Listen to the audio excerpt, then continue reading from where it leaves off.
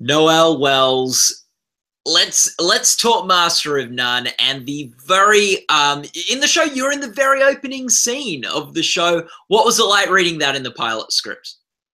Well, I didn't actually read that scene in the pilot script because I wasn't given that originally. But what happened was when I auditioned for the show, they gave me a scene from the Nashville episode. But when I got into the room, Aziz was like, okay, forget the script. Can we just improvise for a little bit? And he basically presented me this scenario in an audition. And he was like, the condom broke. And I essentially reacted exactly the way that the character ends up reacting, which is like, hey, it's not a big deal. And kind of what became the opening of the pilot episode was sort of based on what we had improvised in the audition and what we worked on later on. So, yeah. What was that like, getting in there and getting thrown something like that? Well, honestly, I'm such a bad auditioner. I get really freaked out when I have to remember lines. So it was kind of a relief, like, oh, I can't, I can make it up. And if I fuck up while I was making it up. So it was actually really fun. And it was just like at the second that we started improvising together, I realized it wasn't like any other improv I had done before. Cause a lot of times improv, at least what's in like vogue now, it's a lot of like jokes and one-upping each other, but we were improvising from a very realistic place. And it was really refreshing. It was actually, I was like, oh, maybe I'm good at improv if you do it more realistically. And how is that different, approaching a realistic improv scene where you're sort of trying to be very real to a character, real to a situation? I don't know. I think just for me, it's probably a little bit more how my mind works. And I do like taking things out to an absurdity in improv. Like I like taking real life situations and seeing like where they can go if you push it to an extreme, but I don't really have like a mind for trivia or facts. And I don't have like a huge like pop culture wealth of knowledge. So sometimes it's hard for me to get on the same page when people are like referencing things and I don't really know how to continue it, but I've lived a life. So I know how I react in certain situations and I'm pretty good at assuming characters. And if I create a strong enough like point of view for them, I know how they would react in a situation. Do you use much improv in Master of None? Well, yeah, a lot of what got in the show were natural improvised moments that happened. It was kind of a little bit of a mix. We had scripts written for all of the episodes before we started shooting, but specifically with Rachel and Dev's relationship, Aziz and I would throw out the script and kind of improvise the scenario, and he would record it on his phone. And we would do it a few times, and we'd listen back and take out the pieces that we thought were really funny. A lot of things that arose out of that made it into the show. But on top of that, outside of just like revising the scripts, we did have like a lot of fun improvising in certain moments, and it was fun to see the things that kind of made it. And a lot of it was like relationship moments and like cute things between them. Yeah. Let's talk a bit about Dev and Rachel's relationship in the show. Yeah. How would you, just broadly, like, how would you define their relationship? Oh, okay, interesting. I think they had a really great camaraderie, and I think that they both were coming from like a very open place, both thoughtful and smart people, and I think it was like really sweet and loving, and but maybe like a little too idealistic or something, and maybe that's why when things kind of got a little shaky, it fell apart really fast. Yeah. Why do you think it didn't work? What went wrong, Noel? Oh, good question. What did go wrong? I've been asking myself this for my entire life. What's gone wrong? But specifically for Rachel and Dev, I think that they got afraid of commitment. Maybe it was kind of representative of like people of this generation or millennials that have too many choices, and then they think that maybe they went down the wrong path, and instead of like trusting in something that's working, the second something went wrong, they're like, oh, well, one thing's wrong, I might as well just throw this all out. So I think maybe a level of immaturity, but also, I don't know, maybe it was just it was going a little too well, and they didn't just fare it out. I don't know. What went wrong? Who knows? Yeah. Relationships fall apart. People grow. People grow and they change, and some people go in different directions. I don't know. What went right? What was the best? Yeah. Yeah. I think that they both really respected each other, and they both, there was like a level of, they respected each other, and then they also challenged each other in a way that they both listened. And I think that that's something that went right in their relationship. And also I think goes right in human relationships. I think we all need to be open to listening to each other and feeling like we can express ourselves and challenge people's ideas without necessarily saying, hey, you're wrong or a bad guy. And I think that that's kind of what went right with their relationship, but also I think went right with the show. I think that that's what makes the show really special. Yeah. And do you think, is there a scene of their relationship from the season that is like maybe a favorite scene or moment of yours, something that you think typifies the relationship? A favorite scene. Well, my favorite scene that we shot was the Liberator scene. I don't know why, where he's trying to spice up their sex life and he buys a sex pillow and she's like, it's just a pillow. I think it kind of is reflective of how Dev was always like trying to find the best version of something or trying to solve problems externally, where she's just like, we have like Rachel's like, it's just a pillow. This isn't really going to solve whatever's happening, you know, the problem. It's not going to fill the hole. It's not going to fix the sex. Yeah. Oh, that's good. And what, like, with using the improv on the show and sort of trying to bring a realness to it, was there any situations that you were able to draw on from your real life or connect with, or yeah, like, is there any sort of situation of that in the season?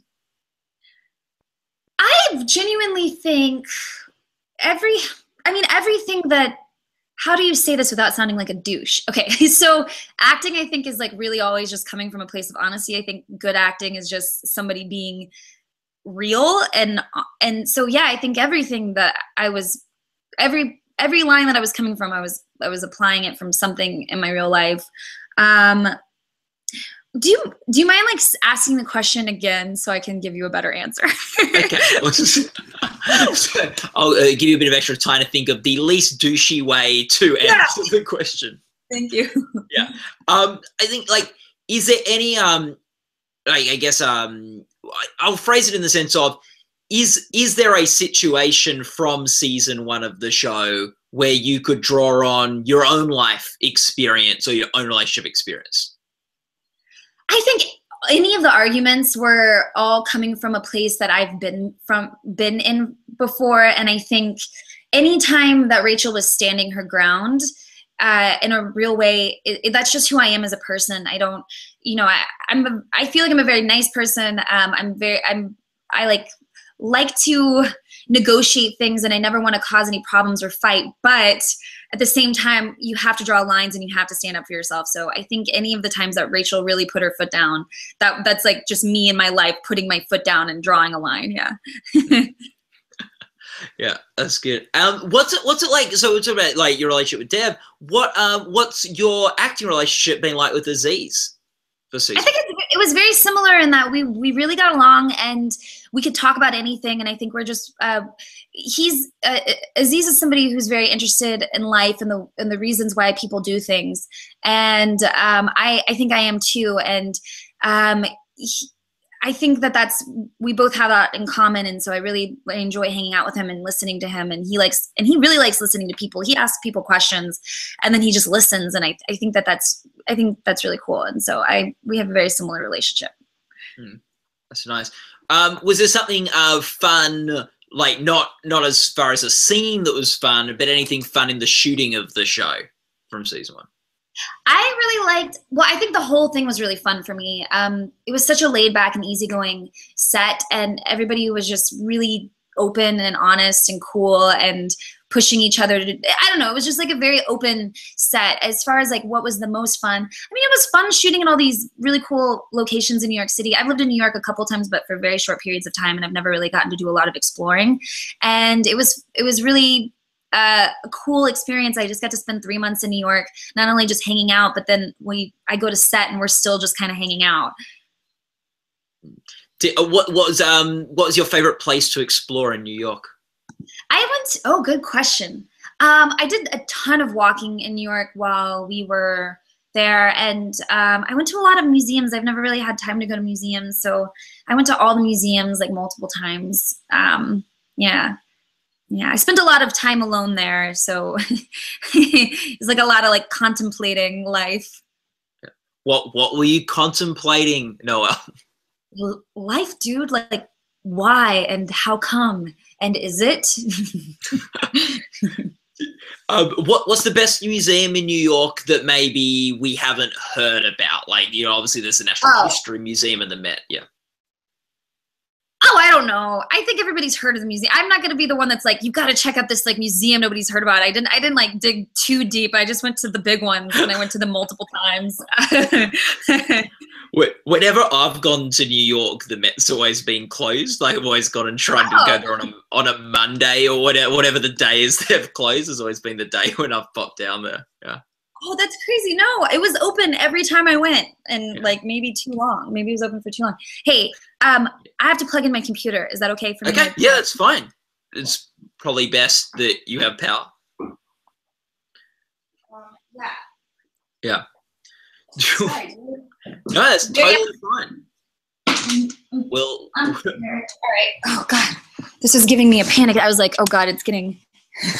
Yeah. Okay. Cool. Yeah. Right. So with do you know if you're going to be back for season 2 of Master of None yet? No, I don't know anything. Yeah. Yeah. I spoke with Aziz a couple of weeks ago, and it seemed like they were only just starting to write it. Yeah, they're writing it. It's happening. Yeah, I don't know. I really have no idea. Yeah, because like Rachel very easily could not be back. They sort of ended up her storyline at the end of the season. But as people tend to do in life, she could easily pop back in as well. I think, yeah, that sounds like you should be in the writer's room. just say things like she could be back or not be back, guys. Have you thought about those two options? We have a few options here. At least you didn't start with like, okay, so we open season 2, Rachel's dead. Yeah. Would you like to see Dev and Rachel back together? Put aside that would mean more acting for you on the show, and you probably want to do that. Do you think they're two characters that should belong together or not? I think that they'd both have to do some interesting growth for that to probably happen. But I think that would be the fun of a television show, is watching characters evolve. But yeah, no, they don't. They need to figure themselves out, I think, before they actually fully commit, you know? And do you think with Rachel, is it hard being the girlfriend of the lead on a show, or the love interest of a lead on a show, in terms of you're sort of serving their character rather than getting to create sort of a character you sort of in your own right that can stand on your own 2 legs? I definitely think that, well, no, it's not hard. I think the show was definitely different. I was more than just a girlfriend, especially since I got so much creative control over my character, and that was really rewarding. I do think the only thing that I find a little frustrating is that I guess some people are just like, oh yeah, you're that girl that's the girlfriend of Aziz. Like, that's how some people refer to me as, but I guess that's like anybody on the show. It's like, oh, well, you're just that guy's friend. Like, so in some ways I wish people thought there were more of her, but at the same time, yeah, I'm not the hero. I wouldn't want to continue just being a girlfriend on a TV show, but yeah, I've been getting I get lots of offers for things. It's like, all right, we have a great part for you. You're just this girlfriend. And I'm like, that's not that great, guys. I think this show is much different in terms of like, you know what I'm saying? Yeah, I think a bit like what you're talking about with the condom scene at the beginning of the season. You're like, the show's really pitching for a authenticity and a realness, and representing not just characters that is the goofy friend or the lovely girlfriend or whatever, but these individual characters that have their own sort of stories and their sort of personalities, even if we don't follow them on their own a whole bunch. Yeah, exactly. I think that Alan and Aziz were really adamant about, I think, casting people that felt like real people and that had points of view, and they like, I think that was their goal, so that they didn't just have these cookie cutter 2-dimensional people. They have humans with points of view. And I think something else, one of the scenes I particularly liked in season 1 was when you and Aziz had I think it was the hot ticket episode, and you guys had a great night out, and it was like, you know, you really connected the two characters, Rachel and Dev. And then at the end, she reveals she's got the boyfriend. And just sort of the way that even after that reveal, you guys are able to play it as friends and it not be a big dramatic moment, but something you both have a bit of fun with and sort of play around with. But also there's sort of that restraint there in that, like, you don't end up sort of making out and going back to like an apartment or something. Like, it seemed like there was a lot of different things going on in that scene with their relationship. Yeah, that's a cool one, because it's like, yeah, these are decent people that clearly have an attraction, but this isn't the right time, and they're both like adult enough to like be like, oh yes, I'm feeling it, but let's pump the brakes. And then of course the universe has a wonderful way of putting them back together, and you know, that universe is just like the writers, I guess. Yeah, and I get, like, with writing you can do whatever you want, but in some ways, like, it made it easier for them to get back together because they didn't get together in that episode. Right, like if they had done something that they both would have regretted, I guess, then it would have been, their relationship would not have been as breezy and cool and like clean at the beginning. Yeah, that's a great point. So, do you have a favorite episode from the season? I mean, personally, I really do love Mornings, and I think that was a really great episode. I mean, there was a lot I got to sink my teeth into, but it was just the whole process of coming to that episode and like how much me and Aziz worked on it together, and then seeing what ended up being cut together. I don't know. I think it's a really great episode. I heard the original running time of it was like 59 minutes or something. It was like almost an hour, and then they cut it down to, I think, under 30. So it's there's a lot that wasn't there, but I think what they created was really wonderful. Yeah. Yeah. It's interesting. You got like, it's almost like that's the other side of the coin to sort of Nashville, which there's a little bit of drama in Nashville, but it's a pretty fun, like just coupley episode, where Mornings, there's a bit of fun in there, but that's more the sort of like drama heavy relationship episode. Yeah, exactly. Those are the two sides of that coin, and I'm glad that they're there, because you want to balance it out. And I'm always for. I like things in highs and lows too, so I'm always waiting for the other shoe to drop in something. So I like that episode because like it does get to a real place, and also it gets to a real place, but then they also kind of iron it out in a very sweet but not too saccharine way, like with the. Like that story at the end in bed where he, I don't know. It's really lovely. It made me really care about those people. And I think that's like, why else make stuff? What's the best observation you think this show made? Oh, okay. Put me on the spot here. Yeah. I think that the one that we can keep coming back to is the insanity of how the level of choices we have, and how that's just kind of fucking us all up. And there's like, I have this point of view that I go in and out of, where I'm okay with just like making a choice and just seeing what happens. And I don't like to have too many choices. And I think it's like the flip side of that idea of like people wanting a ton of choices. But yeah, that observation, I think you can just circle around that forever about what's better, no choices or all the choices. And in the end, you kind of just have to like, I guess, define what works best for you. I don't like choices. I think Aziz likes having lots of choices. Yeah, Aziz has that great bit of stand-up where he talks about how we've got to the point where he even needs to get the best toothbrush now. Like, he needs to do online research for buying a toothbrush. When I'm looking for things to be effective. I don't need the best. I don't know. The best toothbrush. That's ridiculous. His toothbrush on the show, by the way, I was very impressed with. It was like this wooden bamboo toothbrush with these like bristles.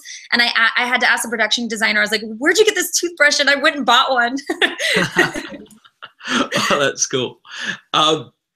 You talked about the improv that you do a bit on the show. You've done work with the UCB and some stuff with them in the past. What, like, do you still do shows for the Upright Citizens Brigade?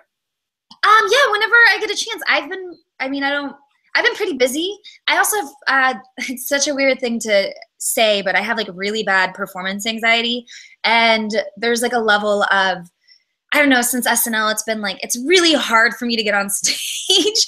And I've been working through it. And sometimes when people ask me to do shows, I'm like, oh yes, this is coming at the exact right time. But as far as like hitting the pavement and like doing shows all the time, not nearly as much as I used to. But anytime I get asked, and if it's like a character thing, I do it. But I'm really bad at UCB style improv. I'm just not good at it. But I like doing like character shows and like I like writing things and like putting on the whole production. I like coming up with costumes, and I don't know. That's what really gets me going. Yeah. So have you done much with the UCB, the long form improv stuff? No, because I'm bad at improv. I don't know how else to say this. This show was the first time I was like suddenly good at improv. But I'm so bad at improv. But now I think I'm good at improv, but in a very different way. It was like, oh, I can improvise. And I've actually been writing from that. The way that we improvise on the show, I now am able to write characters so much better. It would be interesting to do long form improv if it was like drama and comedy. But as far as like just doing comedy, man, I don't know. I don't know how funny I actually am. I mean, I know I'm very funny, but like I'm not a joke machine, and I don't know how else to say this. Yeah, that's funny. Like, because you like, and that like probably interesting how you've like felt more comfortable with the master of non-improv than the UCB sort of long form improv, where I guess it's sort of like someone who might not be able to play a particular instrument, might not think they're good at music, then they pick up another one and they realize they just take to it. Yeah, I was trying really hard to play the saxophone, and all I really was meant to do was play the piano. No, I don't know. Yeah, that's exactly what it feels like. I'm actually like so many more doors feel opened up, and it's so less of a struggle. And I feel like my comedy's gotten much better, and it's coming from such a real place that I never have to doubt if it's good or not, because it doesn't matter to me anymore. Because I know that it's coming from a place that feels grounded, and I don't know, yeah, it's cool. I'm really excited. I'm really excited about what the future holds comedically for me. Yeah. Were you more excited? Was it easy for you? Like, you know, it probably wasn't easy, but like doing the SNL stuff, because that was less long form, less improv sort of side of things than the UCB, where they. Well, when I actually got to do, so here's the interesting thing about SNL is like, when I actually had more than one line, I was totally fine. But if I just had one line in a sketch, I would flip out, because you only have one line, and if you don't make somebody laugh, they're not going to put you in anything. And so it was the sort of thing where it would kind of spiral, and I was like, oh, I'm terrible at this. But then there were a couple times where I got sketches on where if I had just like even 2 lines, I was like, oh, I'm great. Like, I actually need to be here. But yeah, definitely SNL was such a mixed bag, because it's like, you never know what's going to get in. You don't know what your part's going to be in that. And yeah, I do think I really do like sketch comedy, and it is my first love. And so, yeah, it does come much easier to me than, I don't know, just like improvising. Yeah. Yeah, like I hadn't thought about SNL from that sort of perspective before, how it's sort of, you're there, you've got one line in the scene, and like whether you're going to be in future sketches might rest on how you deliver that one line you've got. Would not be helpful for performance anxiety. Oh, no. I remember, okay, and then this it got so bad, like the freak out over the one lines, because sometimes you'd only have one line in an entire show. So it's like, this is my one line for the week. And there was a moment where I had one line, and I was staring at the cue card with my line written on it, and the camera cut to me, and I forgot the line, and I also at the same time forgot how to read for at least what felt like it was maybe like 1/100th of a second, but that little moment lasted for such a long time. And I remember calling my boyfriend that night being like, did you see me forget my line? He was like, I saw something happen, but it was fine. And I was like, no, it like an eternity, my life flashed before my eyes. But yeah, it was bad. Do you have like does the sketch comedy that you do SNL or anything, or even the UCB stuff you've done in the past, help you with Master of None, or is that just like a completely different sort of beast? I think it was completely different. It was a completely different beast. The only thing I say UCB definitely helped me with is UCB is like very communal and is very supportive and is really all about like helping each other out and making each other look good. And I felt like that ethos was definitely at Master of None. So that's something that I carried over from UCB. But as far as like the comedy of it, it wasn't very UCB oriented. And I think anytime we'd have people on the show who come from a UCB background and then they thought they needed to do UCB style improv, it never worked, and we'd have to pull them back. Yeah, it's like I've seen a couple of, I try when I get to LA to see the UCB when I'm there, and like there is like a real sense of they seem to be enjoying it as much when someone else is delivering the funny line than when they're in the sort of spotlight. They seem to be really, And I think that's kind of just, I don't know what else. To me as a performer, yeah, it's great to be the center of attention and to be doing really, really well. But I think at the end of the day, I'm really doing all this because I'm trying to make connections with people and like create things with them. And I'm really glad that UCB exists just for that reason, because it was a home that accepted me so quickly. And then, I don't know, it was really, it's like a family. It's like a theater family of weirdos. What was the most challenging thing for you on Master of None? I think the most challenging thing was at the very beginning. It hadn't been that long since SNL had happened, and I was very insecure. And I was really paranoid at the very beginning that they were going to replace me or I wasn't going to be good enough. And Aziz very quickly was like, dude, you got to chill out. You're doing great. And there was the moment where I was kind of like spazzing, and he was like, hey, you're really good. You're really funny. You're okay. And he said it, and he like looked me in the eyes, and it was like a calm just came over me. And then from then on out, it was just a blast. It's like good. Your boss just being like, dude, you're okay, which I had no idea I needed to hear, but I did, and I'm glad he said it. I don't care what job you're in. You sort of like, if you have a boss that believes in you or a leader who believes in you, that makes such a big difference. It's really an antidote to everything. And also if you have an environment where there's just some wiggle room, that if you say the wrong thing and they're like, it's okay, let's just move on. Like just having that sort of spirit of openness just allows so much more creativity to happen and creates like a relationships that matter. And yeah, it was great. It's great. I think when preparing for this interview, I stumbled across your YouTube channel, and there's some funny stuff on there, Noel. Like what sort of stuff do you like to post on YouTube? Dude, okay, let's see. Everything that I have on my YouTube was never as earnest as I think anybody thinks it was. And so my favorite things to post on YouTube are the things where I'm making fun of the internet, but nobody knows that I'm making fun of it.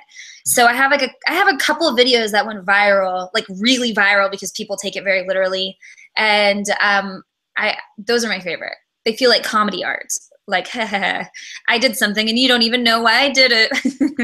The toxic shampoo. Yeah, that. And then I have another one. I have like two videos where I have like meltdowns in the middle of the video, and I don't know, they're really long and drawn out, and I God bless anybody who actually watches it to the end, because it's definitely a commitment to get through some of my stuff.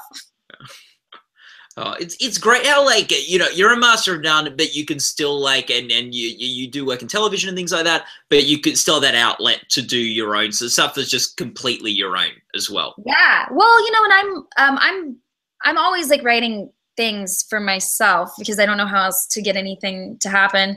But I'm doing I've been working with Comedy Central. I shot a pilot with them, and we're redeveloping it over the next few months. And then I wrote a movie and I directed it and I acted in it recently. So hopefully my YouTube days, it's not that I won't ever post on YouTube again, but hopefully they'll just be parlayed into things that are a little bit bigger. Yeah. And hopefully we can talk about some of those projects when they're out. That'll be fun. They're out. Yeah. It'll be fun. We'll see. You know, everything's just it's process. You know, you just keep doing it, and then hopefully one day people get to watch it. This might overlap with some of the previous questions, so let's end on Noel, of you just saying what your favorite thing about Master of None is. The heart. I really love how heartfelt, but not in a like family friendly way, or like in a way that undermines the overall point of view. But I just like that it's very open and thoughtful show, and I'm really happy that I got to be a part of that. Well, thanks, Noel, for talking to us today. It was so exciting to talk Master of None, and all the best for the Emmys for Master of None, Best Supporting Actress. Oh, well, yeah. It's a first season of a show, so you never know how things are gonna, like, what voters are gonna take to and what they're not, and how well it's gonna do. It's always like the first season. It's always very uncharted territory for a show. Yeah, well, we'll see. I think if it gets nominated for anything, we're all gonna be very, very excited. So it'll be cool. Yeah, I'd say Aziz is the most likely of all the categories. Yeah, I guess. I mean, Aziz is pretty cool. I'm just kidding.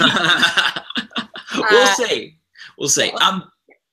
Yeah, but anyway, so thanks so much for chatting with us. It was really fun. Thank you for giving us mainly non-douchey answers. Yes, there were a few douchey moments. I apologize ahead of time, or I guess I apologize after. I should have apologized before it started that I'm a huge douche, and just brace yourself for the debaggery that's about to be unleashed on you.